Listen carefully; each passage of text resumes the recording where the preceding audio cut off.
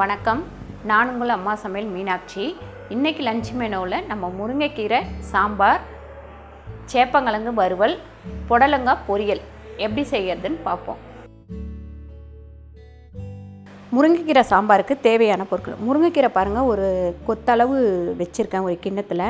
100 gram தோரம்பருப்பு, பச்சை மிளகாய் ஒரு 3 கீரி எடுத்து வச்சுருக்கேன், அரை ஸ்பூன் மஞ்சத்தூள், 1/4 டீஸ்பூன் பெருங்காயப்பொடி, பெரிய வெங்காயத்தை கட் பண்ணி வச்சுருக்கேன், கடுகு வெந்தயம் 2 சேர்த்து 1 ஸ்பூன் வச்சுருக்கேன், புளி ஒரு கோலி உருண்டை அளவு வச்சுருக்கேன், சாம்பார் பொடி ஒரு 3 ஸ்பூன் சாம்பார் பொடி வச்சுருக்கேன், தக்காளி 2 தக்காளி கட் பண்ணி வச்சுருக்கேன், தேவையான அளவு கருவேப்பிலை, தேவையான அளவு எண்ணெய், தேவையான அளவு உப்பு.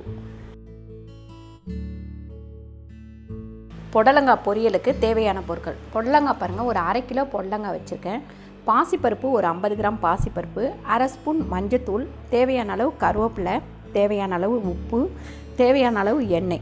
ஒரு கப்பு சின்ன கப் அளவு தேங்காய் திருவி எடுத்து வச்சுருக்கேன், காஞ்ச மிளகாய் ஒரு 4 காஞ்ச மிளகாய் கிள்ளி எடுத்து வச்சுருக்கேன், 2 கட் பண்ணி எடுத்து வச்சுருக்கேன், சீரகம் ஒரு அரை ஸ்பூன்.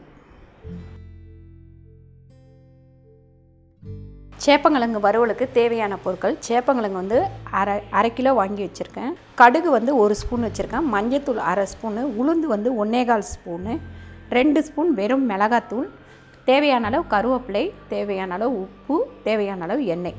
பாருங்கள், இப்போ நம்ம லஞ்ச் மெனுவுக்கு பருப்பு ஒன்றில் போட்டுருவோம், இந்த பொடலங்காய் ஒன்றில் போட்டுருவோம். இந்த பொடலங்காய் போட்டு சும்மா ஒரு வேக்காடு போட்டு எடுத்துக்கலாம். இந்த பாசிப்பருப்பையும் நம்ம இதில் போட்டுடலாம். ரொம்ப வேகக்கூடாது, சும்மா ஒரு விசிலில் நம்ம ஆஃப் பண்ணிடலாம். ஒரு அரை டம்ளர் தண்ணி விட்டுருக்கேன், மஞ்சத்தூள், இந்த மஞ்சத்தூள் உள்ளே போகிற அளவுக்கு. இங்கே பாருங்கள், இந்த அளவு தண்ணி இருந்தால் போதும், ரொம்ப வேண்டாம். அதே மாதிரி சால்ட் ஒரு 3/4 ஸ்பூன் போட்டுடலாம். இதை நீங்கள் கலரெல்லாம் வேண்டாம், அப்படியே மூடிடலாம். மூடி வெயிட் போட்டுருவோம். 100 பருப்பு வச்சுருக்கோம், அதனால் ஒரு 2 டம்ளர் தண்ணி ஊற்றலாம். இங்கே பாருங்கள், இந்த பொடலங்காய்க்கு நம்ம விசில் போட்டுடலாம். இப்போ இந்த பருப்பில் மஞ்சத்தூள் போட்டுடலாம், பெருங்காயத்தூளும் இதிலேயே போட்டுருவோம். போட்டுட்டு குக்கர் மூடிடலாம். ஒரு 4-5 விசில் வரட்டும். 4-5 விசில் வந்தால் தான் நல்லா வேகும். இப்போ பாருங்கள், பொடலங்காய் ஒரு சவுண்டு வந்துச்சு, எடுத்துருவோம். இப்போ கடாயை வச்சு நம்ம அந்த பொடலங்காவை தாளிச்சிக்கலாம். பாருங்கள், ஒரு 1.5 ஸ்பூன் அளவு எண்ணெய் போட்டுக்கலாம். இப்போ பாருங்கள், நம்ம ஜீரகம் போட்டுடலாம். அடுத்து கொஞ்சம் கருவேப்பிலை போட்டுருவோம். இப்போ காஞ்ச மிளகாய் போட்டுடலாம். கொஞ்சம் அடுப்பை சிம்மில் வச்சுக்கலாம். பாருங்கள், கொஞ்சம் தண்ணி நல்லா இழுத்துருவோம். பருப்பு நல்லா வேகக்கூடாது, இந்த அளவுக்கு இருந்தால் போதும். இப்போ நம்ம அடுப்பை ஹையில் வச்சுட்டு இந்த காயை கொட்டிடலாம். காய் நல்லா வெந்திருக்கணும். பருப்பு சும்மா ஒரு 1/4 வேக்காடு தான் வெந்திருக்கணும், அப்போ தான் நல்லாயிருக்கும். தண்ணி நல்லா வற்றட்டும். தண்ணி வற்றினோடனே நம்ம தேங்காய் போடுவோம். இப்போ நம்ம இதில் தேங்காய் போட்டுருவோம். கொஞ்சம் நேரம் சிம்மில் வச்சு அந்த தண்ணி ஃபுல்லாக நல்லா வற்றிட்டோம். பாருங்கள், இந்த புடலங்காய் ரெடி ஆயிடுச்சு. இதை இறக்கி வச்சிடலாம்.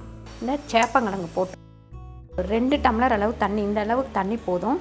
இதை நம்ம மூடிடலாம். ஒரு 2 சவுண்டு வந்தால் போதும். பாருங்கள், பருப்பு ஒரு 4 சவுண்டு வந்துடுச்சு. அதை இறக்கி பக்கத்தில் வச்சுருவோம். இப்போது நம்ம முருங்கைக்கீரை சாம்பார் தாளிச்சிக்கலாம். இந்த தண்ணியில் இதை போட்டுருவோம். கொஞ்சம் நேரம் தண்ணியில் இருக்கட்டும். இது ரொம்ப அலசினீங்கன்னா ஒரு மாதிரி மரம் மாதிரி ஆகிடும். அதனால் நம்ம தாளிக்கிறதுக்கு முன்னாடி நீங்கள் தண்ணியில் போட்டிங்கன்னா போதும்.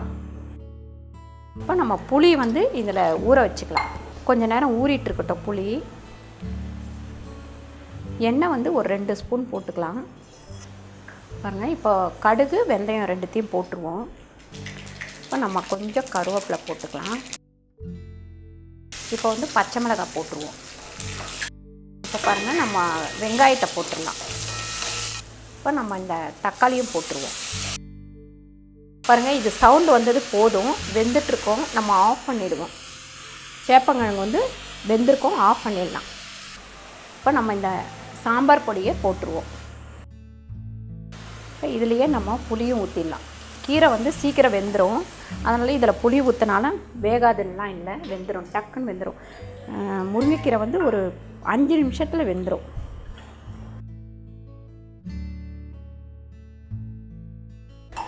இப்போ நம்ம இதில் உப்பு போட்டுக்கலாம். ஒரு 2 ஸ்பூன் உப்பு போட்டுக்கலாம். இப்போ இது ஒரு கொதி வரட்டும். நம்ம பருப்பை கடைஞ்சி அதில் ஊற்றிடலாம். பாருங்கள், இதை நம்ம ஓப்பன் பண்ணி உரித்து எடுத்துக்கலாம். பாருங்கள், கீரை வெந்துருச்சு. இது வந்து ரொம்ப வெந்துருச்சுன்னா நல்லா இருக்காது. அதனால் இப்போ பருப்பை வந்து நல்லா வெந்துருச்சு, பருப்பு ஊற்றிடலாம். கொஞ்சம் வேணால் நம்ம தண்ணி விட்டுக்கலாம். பாருங்கள், ரொம்ப திக்காக இருக்குது. இன்னும் கொஞ்சம் இந்த முருங்கைக்கீரை சாம்பார் வந்து கொஞ்சம் தண்ணியாக இருந்தால் தான் நல்லாயிருக்கும். இது வந்து ஒரு கொதி வரட்டும். பாருங்கள், இப்போ இந்த முருங்கைக்கீரை சாம்பார் வந்து ரெடி ஆயிடுச்சு. நீங்கள் பருப்பு ஊற்றினதுக்கப்புறம் ரொம்ப கொதிக்க வேண்டாம், லைட்டாக இப்படி கொதி வந்தால் போதும். ரொம்ப கொதிச்சதுன்னா ஒரு மாதிரி சிறுங்கசப்பாயிடும். அதனால் இப்படி லைட்டாக கொதிக்கும் போதே நீங்கள் இதை ஆஃப் பண்ணிவிட்டு இறக்கிடலாம். பாருங்கள், இந்த சேப்பங்கிழங்க நம்ம நல்லா ஒரு விசில்லையே நீங்கள் ஆஃப் பண்ணிடணும், இல்லைனா குழஞ்சி போயிடும். சில டைம் வேகாது, சில டைம் குழஞ்சி போயிடும். அதனால் பார்த்துக்கங்க. பாருங்கள், கரெக்டான பக்குவத்துக்கு இது வெந்திருக்கு. இன்னும் கொஞ்ச நேரம் விட்டோம்னா குழஞ்சி போயிடும். அதுக்கப்புறம் நம்ம வறுத்தோம்னா குழன்னு இருக்கும், நல்லா வந்து மொறுமொறுன்னு வராது.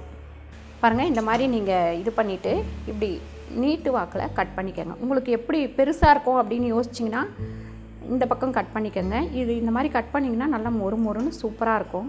அதனால் நான் இந்த நீட்டு வாக்கில் கட் பண்ணுறேன். இதே மாதிரி உரித்து எல்லாத்தையும் கட் பண்ணி வச்சுக்கோங்க. பாருங்கள், எப்போவுமே நீங்கள் சேப்பங்கிழங்கு வறுத்திங்கன்னா அதில் கொஞ்சோண்டு உப்பு போட்டுக்கோங்க. ஃபஸ்ட்டே உப்பு போட்டுருங்க.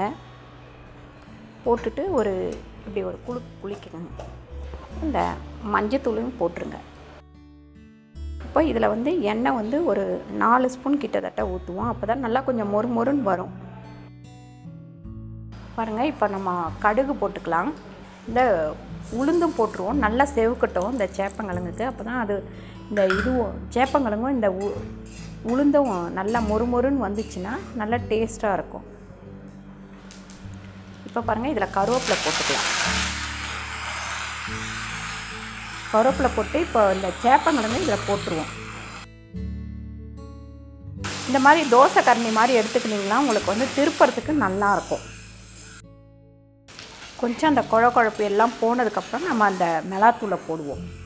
பாருங்கள், இப்போ மிளகாத்தூள் போட்டு நல்லா கிண்டி விட்டுருவோம்.